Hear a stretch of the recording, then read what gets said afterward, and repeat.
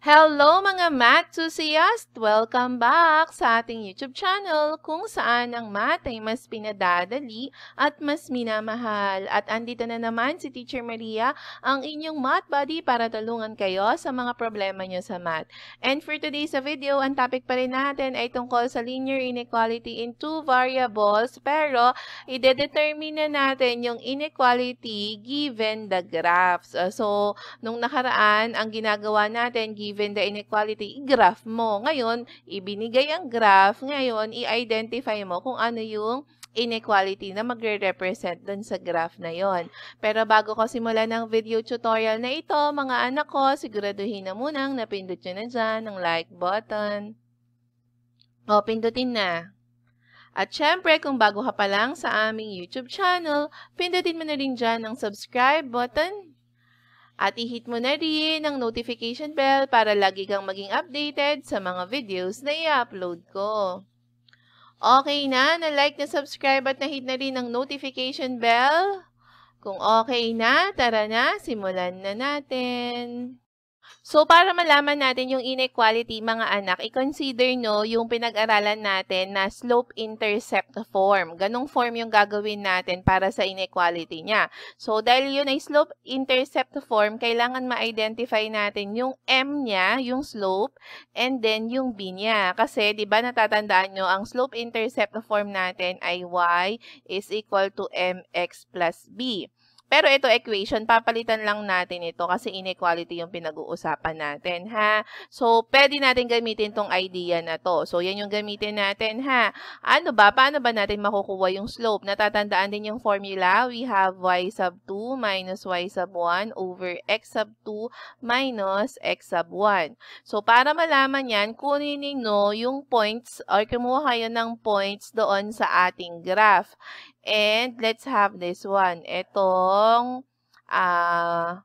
mga intercept niya. We have the x and y intercept. Okay? Ano ang points nito? Coordinates niya. You have 3. And then dahil nasa x-axis siya, 0. And then this one naman is, so yung x niya is 0. And then y niya is negative 3. And then we substitute. O, teka lang ha. Erase lang natin to. Okay, so we have here now, sulat natin na 3, 0, and 0, negative 3.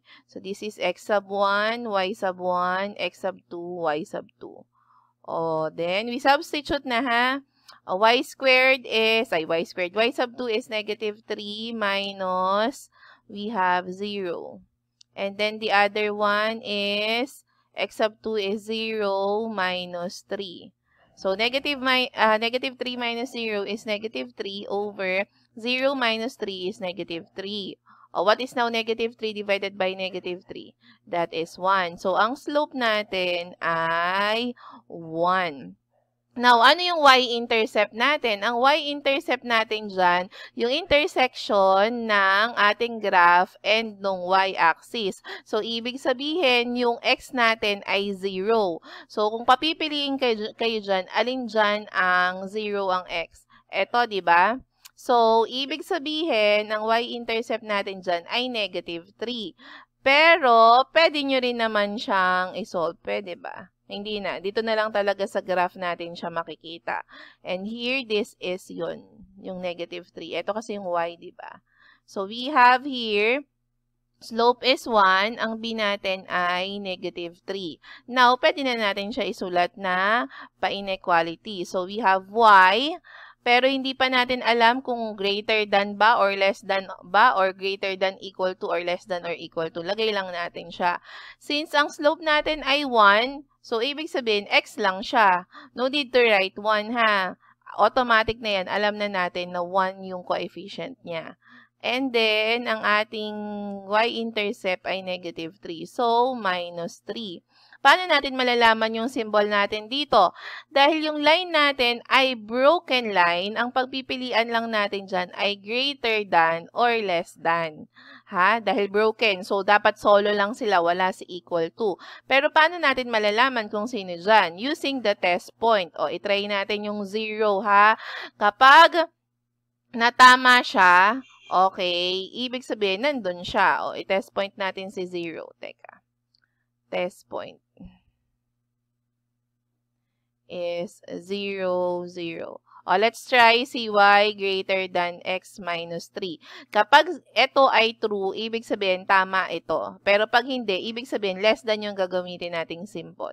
So, we have x and then y. So, this is 0. Is it greater than 0 minus 3? Let's see. C, 0 is greater than, what is 0 minus 3? That's negative 3. Now, si 0 ba, mas mataas kay negative 3? Yes. So, dito, true tayo. So, ibig sabihin, y is greater than x minus 3. Ang sagot natin ay ito. Ito na yung pinakasagot ninyo. Naintindihan ba, mga anak ko? So that's it. Ngayon, kung nag-false siya, ibig sabihin, less than yung ilalagay nyo dyan. Now, let's have number 2. Ganun ulit ha. Identify natin si M at si B. Okay, paano natin i-identify? Kunin natin yung dalawang points, yung mga intercepts niya.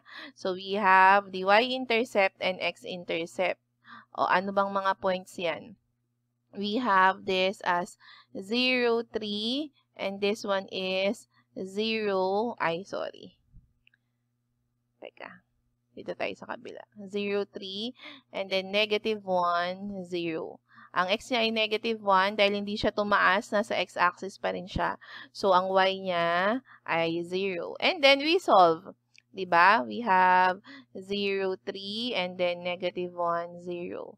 This one is x sub 1, y sub 1, x sub 2, y sub 2. The formula is y sub 2 over y sub 1, and then x sub 2 over x sub 1. Over, ha?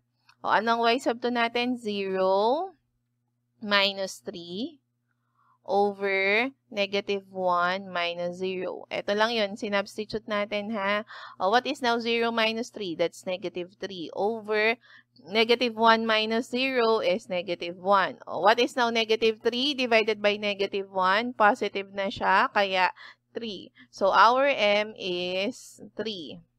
Sulat na natin dito, 3. Ano ngayon yung y-intercept natin? So, check natin yung point na ang x ay 0. So, eto yun. So, ang y natin ay 3, which is our b. So, we have here 3 and 3. Now, pwede na natin siyang isulat as y is equal to mx plus b, pero walang equal sign, ha? So, we have y, wala muna. 3x kasi 3 yung m, and then yung ating b ay 3. So, plus 3. Now, identify natin kung greater than, less than, greater than or equal to, or less than or equal to. So, eto, dahil ito ay solid line, masaya siya, hindi siya iniwan. Ang pagpipilian nyo ay greater than or equal to, or less than or equal to. And then, mag-test point tayo ng 0, ha? Okay. So, itry natin kung magtatama siya kay greater than or equal to. Check natin, ha? Test point natin ay 0, 0. So, you have 0 is greater than or equal to 3 times 0 plus 3. So, this is 3 is greater than 3 times 0 is 0 plus 3. Tama ba to? So, we have 0 is greater than or equal to 0 plus 3 is 3. Is it true or false? Diba? Hindi naman mas mataas si 0 kay 3. So, false to. Ibig sabihin, ang final answer nyo ay hindi ito. Dapat, ang final answer nyo ay y is less than or equal to 3x plus 3. Ito na yun. Okay? Now, for our number 3, so we have this graph. Okay, bonus points nyo na to, ha? Pero pakinggan yung maigi. Nahirapan kasi akong gumawa na ng ganito nung parallel example niya. So, tingnan natin ito. Kunin natin yung M and kunin natin yung B. Linawan yung mata ninyo dyan sa mga module nyo, ha? Kasi medyo malabo. So, ang kukunin natin ng points ay ito. This one is negative 4, 0. And this one is, ito yung 2, diba? So, nandito siya, 3 siya. So, this is 3. Baliktad. This is 0, 3. Okay? So, kunin na natin. We have there negative 4, 0, and then 0, 3, wherein this one is x sub 1, y sub 1, x sub 2, y sub 2. And then yung formula natin for the slope, wherein you have y sub 2 minus y sub 1 over x sub 2 minus x sub 1. Okay. Ano ang y sub 2 natin? That's 3 minus 0. And then, x sub 2 is 0 minus, negative 4 yan ha, wag malilito. So, we have here now 3 minus 0 is 3 over 0 minus negative 4. So, negative, negative, magiging positive na siya. So, 3 over 4. So, ang slope natin ay 3 over 4. 3 over 4. Now, ano ngayon yung b natin? Yung y-intercept natin, puntahan nyo yung point na 0 yung x. Ito yun. So, we have here y, that is 3. Okay. So, now, we can write na. Ha? Pero, sige, lagay muna natin. Y is, we still don't know the sign here, 3 over 4. Okay, plus 3. Identify natin anong symbol ang gagamitin. Dahil ito ay broken line, iniwan ulit siya. So, mag-isa lang siya. It's either greater than or less than yung magiging symbol ninyo, ha? Okay, so, mag-test point tayo. Sige, pagpalagay natin na less than. Okay, test point natin, check natin kung masasatisfy ni 0, 0 yan. Okay, so this is 0 is less than, sorry, may x pala to. Nakakalimutan ng Teacher Maria. 3 over 4 times 0 plus 3. So this is 0. Is that less than 3 over 4 times 0 is 0 plus 3. So 0 is less than what is 0 plus 3? 3. Si 0 ba mas mababa kay 3? Yes, that's true. Okay, so ibig sabihin, tama tayo. Ito yung inequality niya. So we have this one, ha? And then, this one, and then this one. Okay, i-highlight ng maigi yung mga answer ninyo para hindi mahirapan na mag-check ang teacher ninyo. So, ayan lang yon mga anak ko. Ngayon, kung nagustuhan mo ang video na ito, please i-comment yan sa ating comment section. Mga anak, alam nyo naman na ang comments ninyo ay mahalaga para ma-up ang video na ito at makita rin naman siya ng iba. Kaya, please, mag-iwan ng comment sa lahat ng video ni Teacher Maria, ha? At i-share din sa mga classmates ninyo para dumami naman ang subscribers natin dito sa Love Math TV. Hatakin sila dito. And please follow our Facebook page, Love Math TV. Sige na mga anak ko, baka naman pa-follow na tayo. At laging tandaan, let's spread the love of math. Thank you and bye!